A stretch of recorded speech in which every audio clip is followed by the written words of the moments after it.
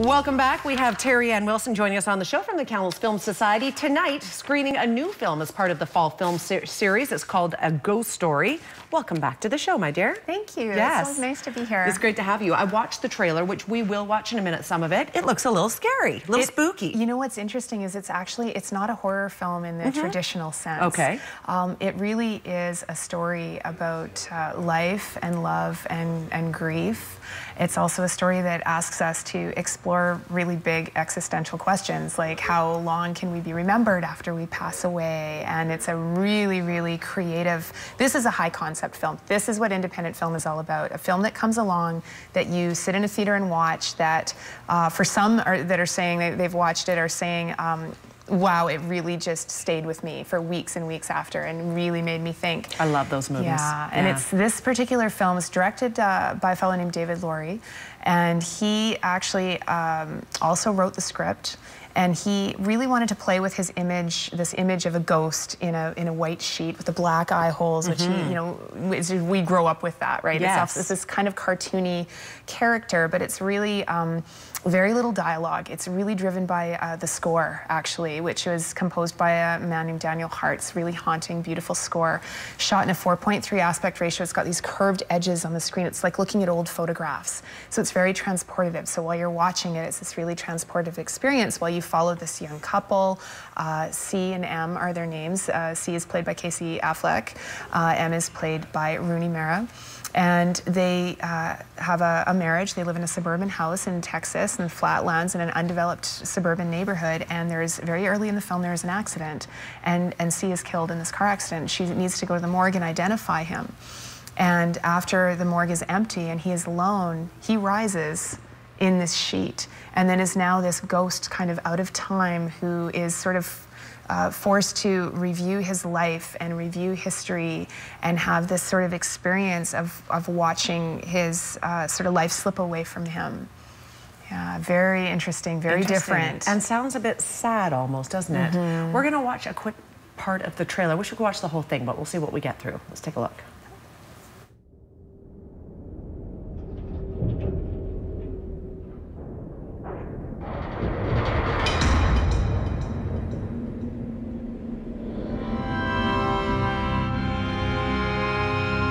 When I was little, we used to move all the time. I would write these notes, and I would fold them up really small, and I would hide them. What'd they say? They were just like things I wanted to remember, so that if I ever wanted to go back, there'd be a piece of me there waiting.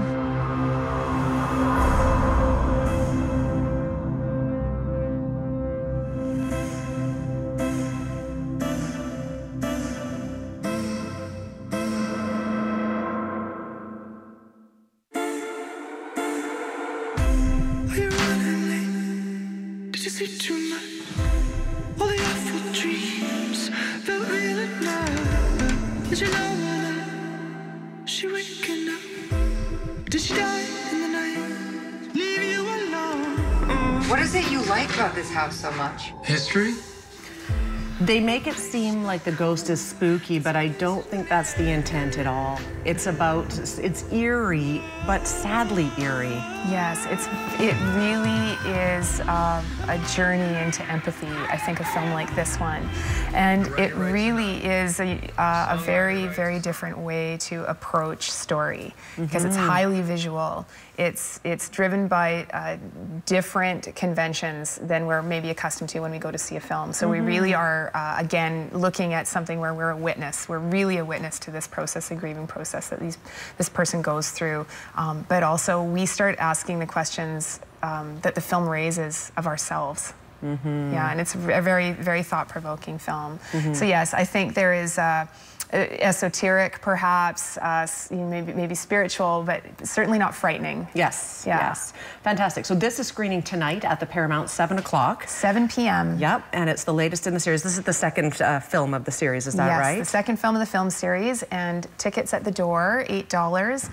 Membership is $2. It's good for the whole year, and you can also pick up your tickets in advance at Movie Mart. We love to have people go visit 444 St. Paul Street and visit our friends at Movie Mart, and and we're very much looking forward to seeing everybody at the cinema. Yeah, it looks like a great show tonight. Excellent. All right, Terry Ann, thank you for being here. Thank you so much. We'll look forward to screening the trailers with you as we go along through the weeks ahead as well, because there's more to come.